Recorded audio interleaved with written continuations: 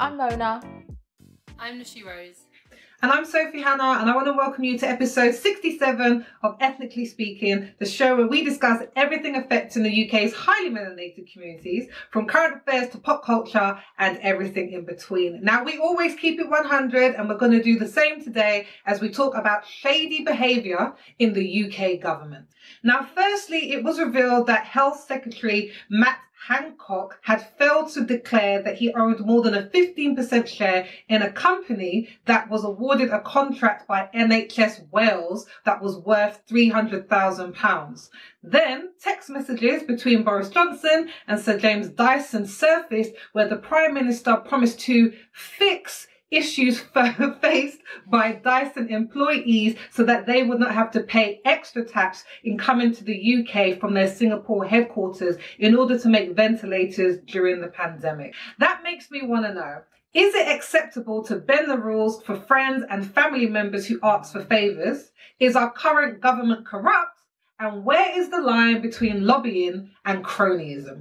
So to the first two parts of your question, I think that yes, it is acceptable. Ooh, I don't know. Hold on one second. I feel depending on the circumstances, it is acceptable to bend the rules for friends and family. But even saying that out loud, I feel like a fraud. I feel like a fraudster saying that. But I mean, yes, hold on, let me be serious. Yes, I do think that is acceptable to bend the rules for friends and family, depending on the circumstances. And do I think the UK government is corrupt? 1,000,000%. So in terms of bending the rules for friends and family, I think if it's a thing where it's like you work at a restaurant, your mates come in, they want some chicken and chips, you're going to throw them an extra wing in there, no one's going to know. Of course, when it's your friends and family, you're going to do them a favour. I'll tell you some of the favours that I've done for my friends at my companies, but I don't want to get in trouble. In terms of it having the same effect when you are in a different line of work, it's completely different. And I think that your friends wouldn't even ask you to do that because the risks are bigger. And also morally and ethically, giving someone a free chicken wing or working in like a government and bending the rules, in my opinion, is completely different. And I think that the UK government is 100% corrupt. And when we look at Matt Hancock, I think not only the fact that he has shares, is it something like his sister is the director? That rubs me up the wrong way because it's like, you know, you're supposed to switch off from work and home, and there's certain conversations that you're not allowed to have, regardless of if you're talking to your friend or your family member. It's just protocol. You're not allowed to have those conversations. Are you seriously telling me that during someone's christening, during family meal, you're going to pass over, you know, some potatoes, and you're not just going to quickly slip a 1 2 1 2? Of course you are. Like, that's brother and sister. That's a direct relation. I'm inclined to believe that they would have these types of conversations. So if you are in this position, I'm supposed to trust that you are a fair person. You're not going to try to push things that could potentially benefit your sister and benefit yourself. Of course you would. Like, I just think it's a no-brainer. And I think it's completely shady. And I'm not too clued up on lobbying, but even that whole process, people are supposed to hire a professional who could be an ex-Prime Minister, for example, but you're not supposed to do it yourself. And there should be some sort of formality. Sending texts, doing it over drinks, you're mixing business and pleasure. And in a realm like this, that the two just do not go hand in hand for me. I think it's a no-go zone. And it's always trying to trick people. So if we use the acronym ACOBA, which is like the governing board of where like ex-prime ministers are supposed to register. So before they go on to take new roles, they will run it by ACOBA basically. It says that they are required to do this. However, they're not obligated to do this. What? How does that make any sense? I don't even understand that. How can you be required to do something, but you're not obligated to do it? That makes no sense. Someone explain it to me because I don't get it.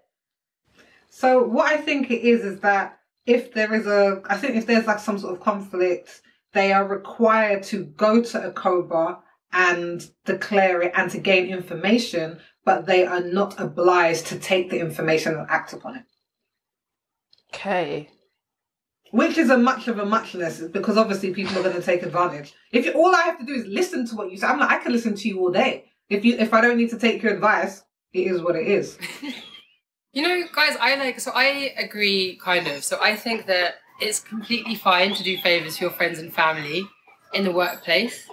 And I think often for a lot of people, it's the way they get into, I don't really agree with the whole unpaid internship thing, but that's rife and that takes place. And people, that kind of nepotistic quality of people getting into certain industries by having work experience through a friend, or getting a job through a friend, or getting a discount on something through a friend. I think, ultimately, your friendship is more important than the company that you're working for, or whatever it might be. So although, again, I kind of feel like a fraud saying this out loud, but I think we all do that. Personal bonds should come first. And if you can help somebody out by doing something that won't harm anyone else. And I think that's the crux of the issue, really, because with Matt Hancock, the problem is he's in government, he's an elected official. He is and the same with the Boris Johnson messages. What it kind of seems like is, out of this entire crisis, which has killed obviously tens of thousands of people, it's reduced lots of people to poverty, it has completely destroyed livelihoods and lives and the economy and so much more. And I think the reason this feels slightly, or sits really uneasily, is the fact that people are profiting from it, and all these sort of shady deals. The people that we elect, or are supposed to represent only our interests and supposed to be trying to help us as a nation, us as a people, and that's why they're in power, are actually also helping others gain from this crisis, and that's why it doesn't fit right, and that's the kind of conflict here. In this particular instance, is my kind of thinking. Yeah, I agree with both parts of what you guys have said. I think it's natural to bend the rules for friends and family. I could tell you all day that I'm too busy to come and help you do something, but then if my sister needs something, I'll be like, okay, no problem, I'm packing up the car, I'm gonna come down, we're gonna work this thing out. So I think there is a natural affinity that we have for the people who are in our lives and who we have close relationships with. One thing that I would say though is, because I was very much on the lines of, when it starts to affect somebody else, when, for example, the government, they're supposed to be thinking about the best interests of the entire public, and therefore that means that your sister might have to come second to that. Her winning that contract for 300k might need to come second, because there might be someone who is better equipped to do that job, who has more experience. But in terms of bending the rules for family, wouldn't we then say that somebody is always missing out? Someone is always going to be on the rough end of that stick whenever we do anything. If we give away the chicken wings, it's basically stealing. It's basically stealing from our employer. And I'm not saying that it's not something that I wouldn't do, or I might be if I worked in a shop, I'd be yeah, come 10 minutes early, I'll let you in to get the discounts, no problem. But the point is, there is always that thing that it is unfair to other people when we bend the rules. The rules are there for a reason. So I don't know if there's any way around that though, because again, if I had a friend who was looking for a job and I worked in a certain industry, I'd be I'll put your CV to the top. That's the most I can do. I can make sure it gets seen, and then what happens from there really is down to you. But I think, as Nushi said, there is so much nepotism in certain industries. Even if you can take an unpaid internship and still live and survive, that's because you're probably coming from a family who knows people, and you don't need the resources in order to live while you're working there free for a month. So yeah, I don't know. And I think the government is corrupt, but more corrupt than any other government? Probably not.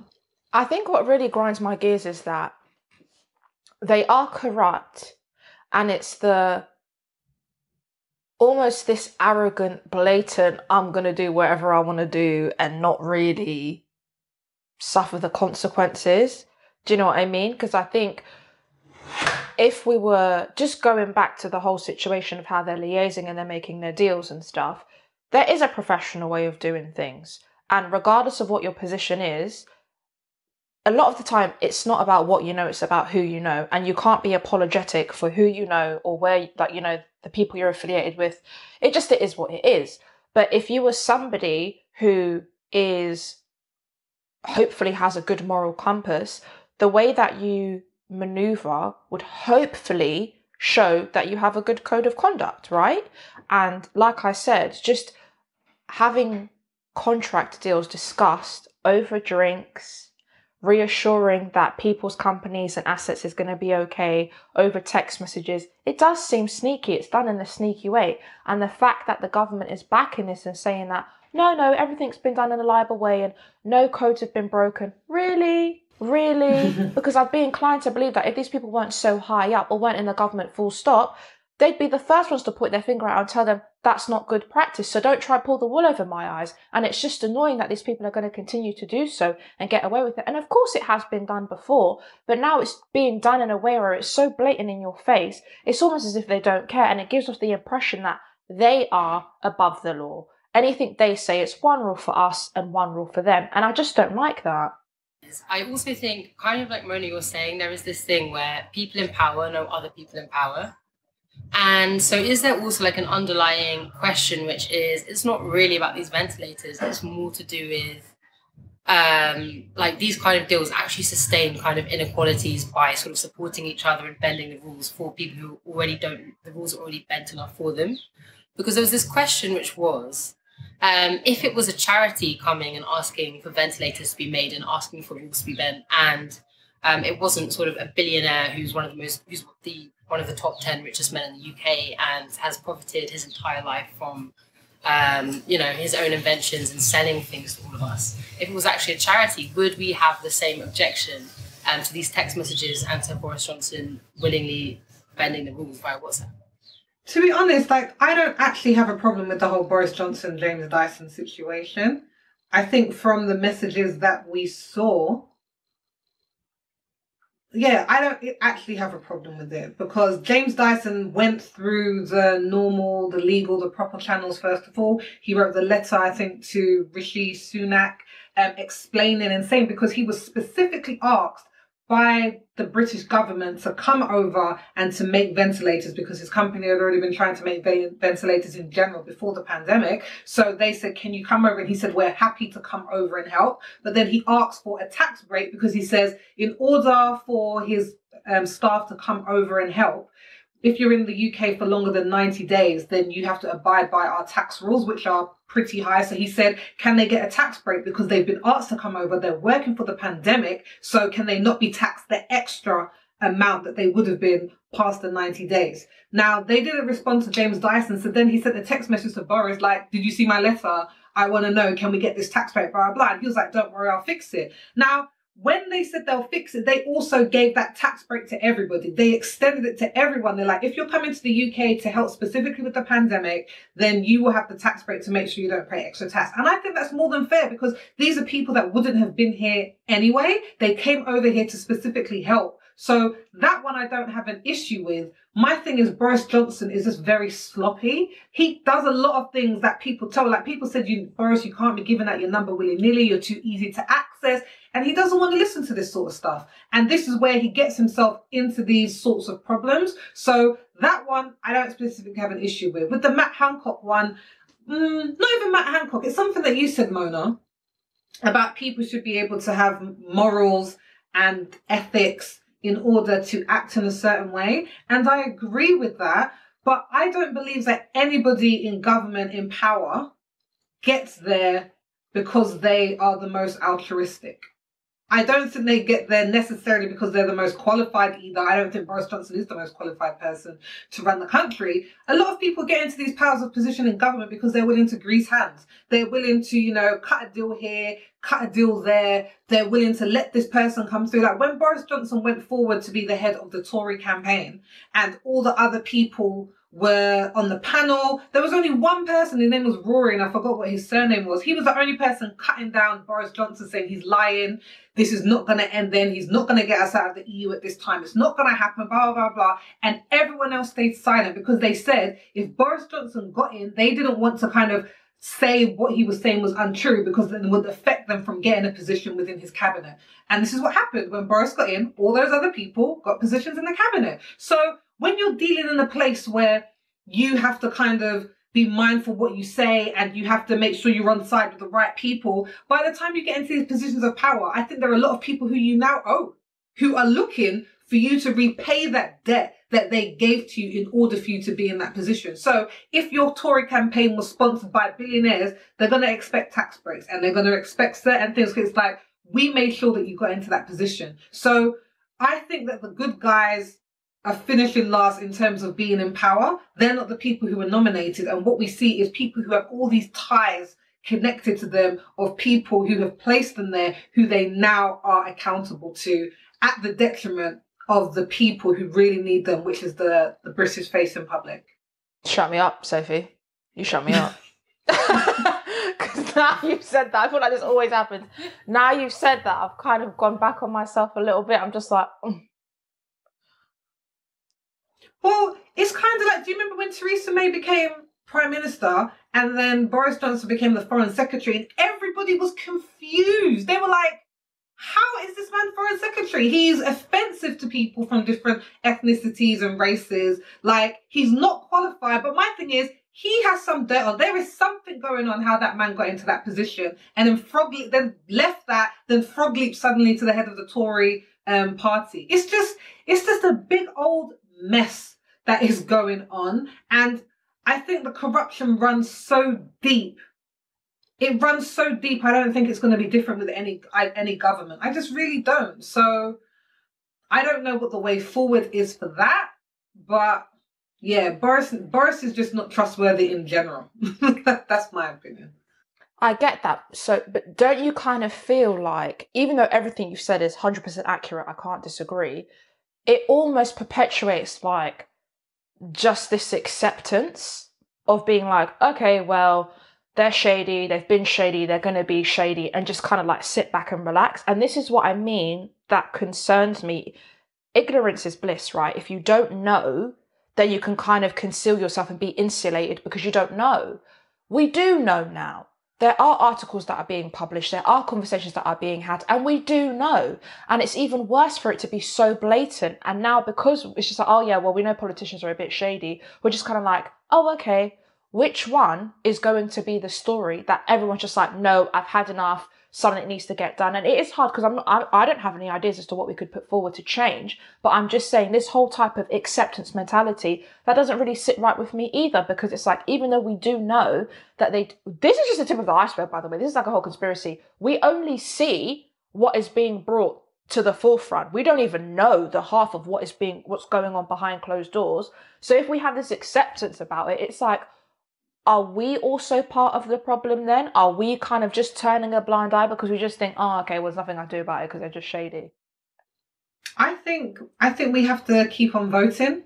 I think one of the things we have to do is make sure we're turning up. I know a lot of people like, I don't vote because I don't think it's going to do anything. We need to turn up to voting. We need to sign the petitions that go to the government so they can know that people care about these things. We have to talk about these things on our social media. We have to talk about it online. We have to really get a platform to the things that are going on. Because I think you're right, Mona. It's very easy to just become really disaffected and just be like, whatever, because it's going to be corrupt anyway.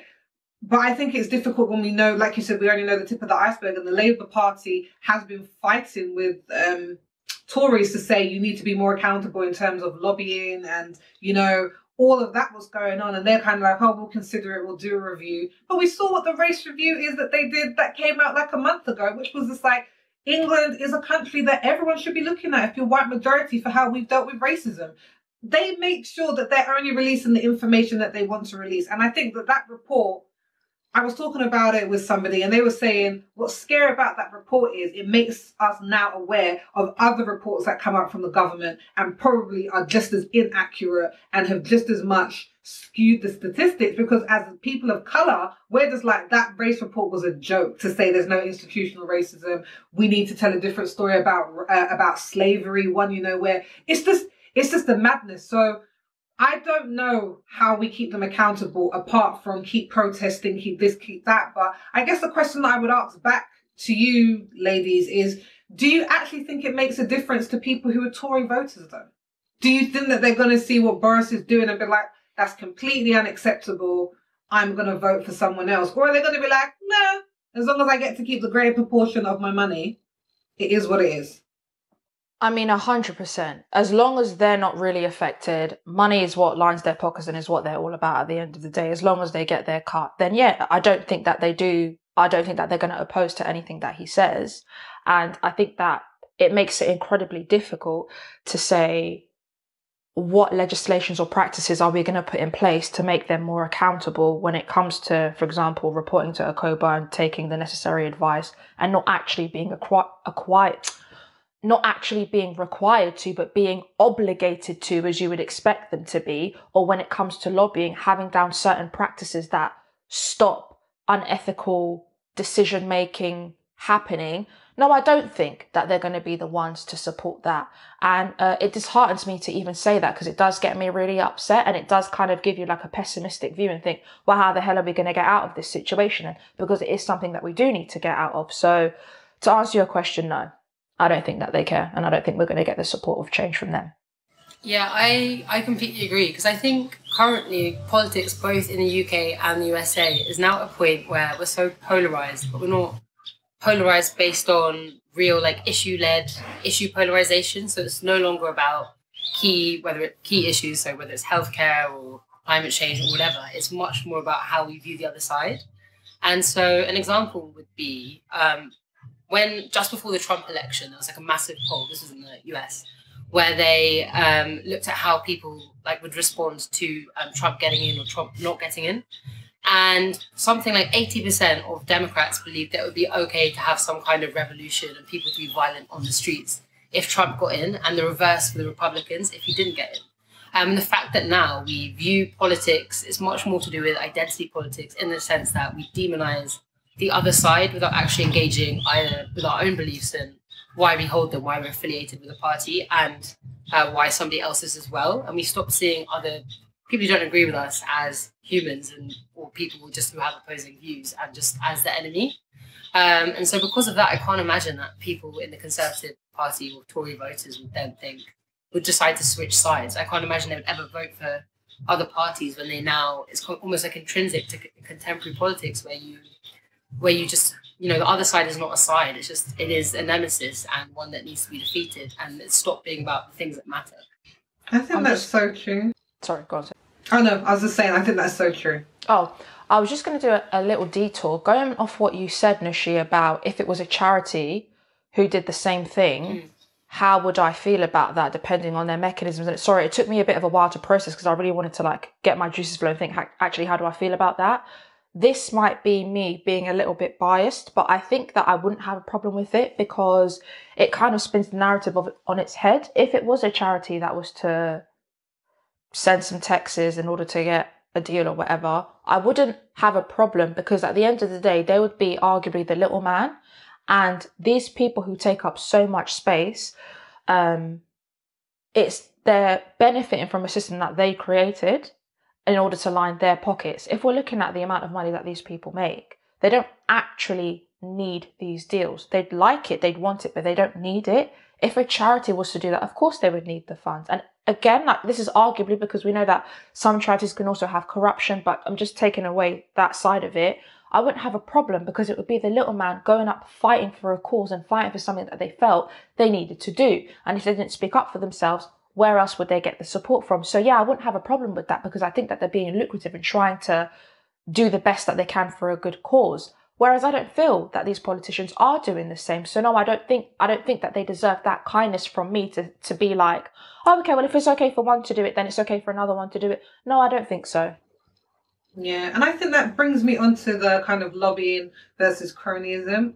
I don't think there is a line between them, because I think that they're different things. Lobbying is people who are trying to, talk about why they disagree with certain legislation and really trying to win over whoever's in power to try and convince them about their position. Whereas cronyism is people allowing friends and associates to get into positions of power that they're not qualified for. But I do think that they feed into each other. And I don't think lobbying is a bad thing in principle, because anyone can lobby. You or I could lobby and go to our local MP and try to tell them, actually, this reworking that you're doing of the boundary means that my child is now going to miss out on a very good school that they would have gotten to last year. I don't think that this legislation is right. I think it needs to be changed. These are the reasons why. Because MPs should be in touch with people on the ground and knowing what's important to them. The issue that we have when we see the government and the lobbyists there is that they're hiring professional lobbyists, which is fine, but it's people who know how to get what they want, who already have relationships with the right people to bring about changes that will benefit a few people. And I have an issue with that because the little man, the little charity isn't getting heard. It's people who already have a position of power. So I think that the system is skewed. And again, like I said, Labour trying to ask for more accountability around it. But I don't think the Tories are going to want to do it because the system is benefiting certain people. And in terms of cronyism, no, I don't think people who are unqualified for a role should get it. And I think that's what we are constantly seeing with this government, and especially the contracts that went out for the pandemic and PPE equipment. People were literally saying there were no tenders done. They only approached one company and gave it to them. Or with the children and Marcus Rashford and the children they were asking to have free school meals. When you saw what some of the school meals were, you were like, 100% that was someone's friend in the government, because nobody saw that and was just like, that's the package we need to send out. Somebody's friend is benefiting from that. So there needs to be greater accountability. But again, like, who's going to force them to do it? Things fall out of the public consciousness so quickly. We don't. And I guess that's the way the world is now. You know, you can have a story that's a really big story on a Sunday. By Wednesday, something else has happened and the other story doesn't matter anymore. So it's difficult, it seems, to kind of keep your foot on the pedal and really get people worked up enough to be able to have that long-standing mindset of protest that they need in order to say, because if people protest enough, like you see with the Black Lives Matter protest that happened, when I was looking online at jobs and whatever, the amount of equality, diversity and inclusion jobs online, because the Black Lives Matter protests were very much key about people saying there is a lack of diversity, there's structural racism. Every company jumped on, oh, we're going to look for someone who's going to make it more diverse, we're going to hire more people, because they saw that there was a public outcry. And that's the sort of things that we need to be doing to let people know we're serious about this, because they kind of wait and see. They're kind of like, let's see how much they protest. And if they don't, it's like, cool, let's just move on. And that's why I was saying that this acceptance mentality is so dangerous, because if you feel like the power's not in your hands when it is, these are the things that happen. And you're absolutely right, Sophie. We are moving on to hot topic of the week every single week. People can't even catch a break. And I feel like that's why the shadiness of the government is on the increase or the incline, because they know that people are just kind of have this can't be asked attitude. So if they're not going to challenge it, they can be more blatant and keep it going, because people can't be bothered to do anything about it. They'll speak about it really quickly, have a 5-10 minute rant, be really hot underneath the collar, and then that's it. They don't do anything about it. Well, I was just going to say, like, the other thing this reminds me of when we're talking about corruption in government is the Priti Patel bullying scandal. When she was found to have bullied her staff so ridiculously, you know, people had to leave the government when they'd worked there for years and years, decades. And there was like a huge public outcry about it, and all across the newspapers, all across the media. And, you know, Boris Johnson was called to sack her and so on, and nothing happened. So I guess it's also that cultural thing where actually we can protest, we can petition, but yeah, coming back to what both of you are saying, there's so much corruption now, it's so rife that it's really difficult to have one kind of key focus or key kind of agenda, because every single week there's a new thing. And I guess that's another difficulty in the context of the pandemic, which I feel is used so often to obscure these things that are taking place and just used as an excuse, even when, like with Priti Patel, it's completely irrelevant to what the conversation is. And I think that's also what makes it difficult at the moment, because of this period of uncertainty and so on. That is just used as a way to kind of back out of having conversations or taking actions that people otherwise would. Yeah, and I think with the whole Priti Patel thing, again, guys, I feel like Priti Patel has stuff on Boris Johnson, because you have to be willing to know that, you know, this person can't touch me, or like, if it goes down, you got more to lose than I do. And that's why we see Dominic Cummings coming out. That man is out of the government. He's just like, I'm going to make my peas anyway, Boris. So I'm going to come out and reveal your dirt because you're Prime Minister, you got way more to lose than I do.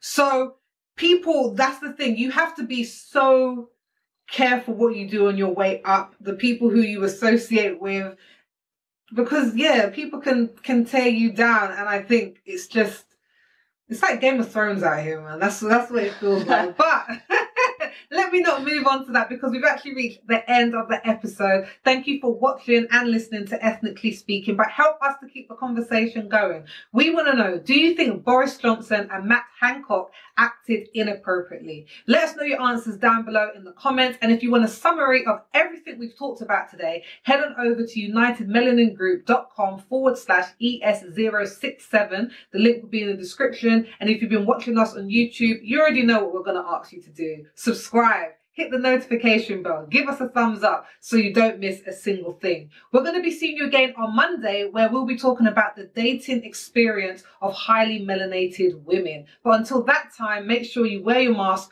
wash your hands, keep your distance, and as always, stay safe.